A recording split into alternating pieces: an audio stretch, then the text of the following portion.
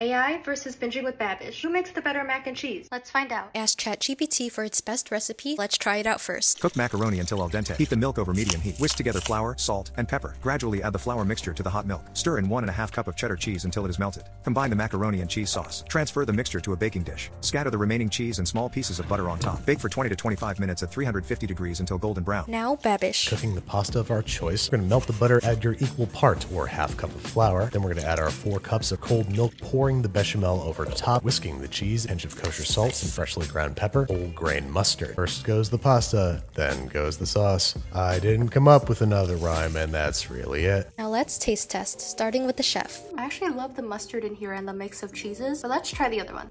A little crispy, not as stringy. This one tastes a little more simple, like your usual mac and cheese. Not much to say about it. So, binging with Babish wins. Let me know who you thought won today and who you want to see go up against the AI next.